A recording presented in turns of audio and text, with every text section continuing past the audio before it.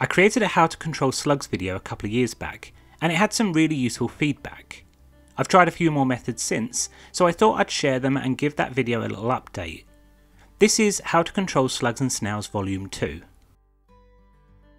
Slugs and snails are my main adversary in the garden. I don't really have many other pests, but slugs and snails if left uncontrolled will eat everything. I've tried a few more methods now, and I hope the following advice will help you if you have a similar problem to me. I'd like to state early that this is just what has worked and what hasn't worked for me. You may have different results. I've grouped the methods I've tried into 3 categories. I'll start with deterrents. In my first video I showed how to mix a garlic spray which you can apply to plants, which slugs and snails don't like, and it should keep them away. This was a little hit and miss, and by the time you start applying the spray the damage has already been done.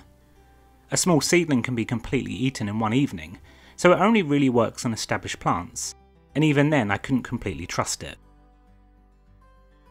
I also tried a mulch which contains a slug deterrent, and I spread this around the plants I wanted to protect. This also was not effective.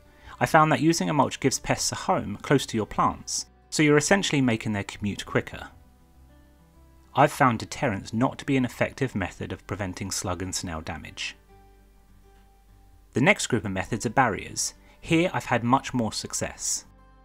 Depending on where you live, feel free to use my tried and tested yeet them over the fence tactic. Go out at night, ideally after it's rained, with a torch and collect them up. Toss them over the fence, but not into your neighbour's property. Some may come back, but many won't, and you'll reduce their numbers over time.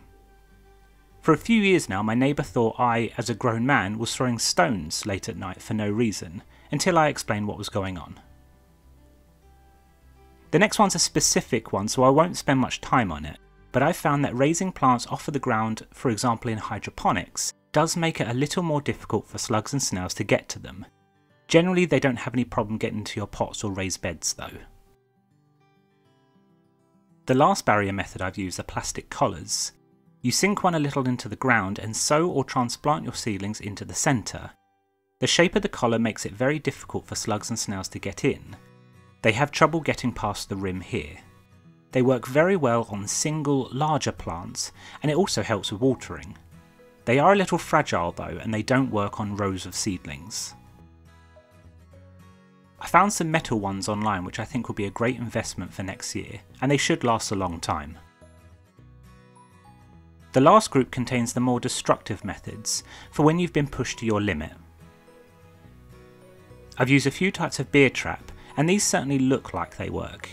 You fill them up with beer, which is enticing to slugs, and in the morning you're greeted to a pot or a bag full of dead slugs, which have gorged themselves and fallen in drunk. These can then be disposed of. From an instant effect point of view, they seem to work. You can place or bury them in key locations, and I found that it reduces damage to nearby plants. However, keeping them topped up with beer could be a little pricey, and after a little more research, it could be that beer traps actually encourage more slugs into your garden, as the smell can be picked up from quite a distance. They also don't seem to work on snails. It may be a good one to try at least, as you don't need much to get started. A simple trap could be made by any leftover liquid container.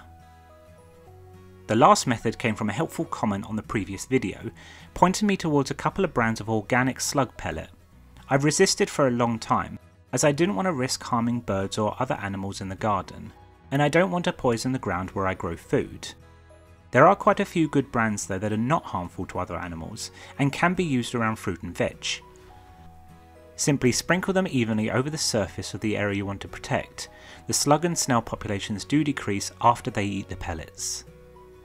They do need to be refreshed after heavy rain, but some brands add nutrients to the soil, so it's not wasted at least. I've had very good results with these so far, but it doesn't seem to work well on areas that are mulched. So, as a summary, if you've got only a few slugs and snails in your garden, try hunting them down after dark and moving them away from your garden. If you're protecting single larger plants, the collars work very well. If you've got a larger area to defend, use an organic slug and snail pellet to protect that space. Mulching and beer traps could be encouraging more pests to your growing area. You can also apply nematodes to your garden, which is a natural parasite to slugs and snails, but I can't offer any advice on this as I've not given it a go yet. I may try next year, and if I do, I'll be sure to review it properly. It's very disheartening to have your work undone by slugs and snails, but hopefully this video has armed you with a few effective solutions. If you've got any tips for controlling pests in your garden or allotment, please pop them in the comments so we can all learn and grow together. Thank you to my patrons for their support, and for everyone who commented on the previous video.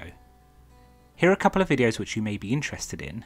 Thank you for your time, and happy growing!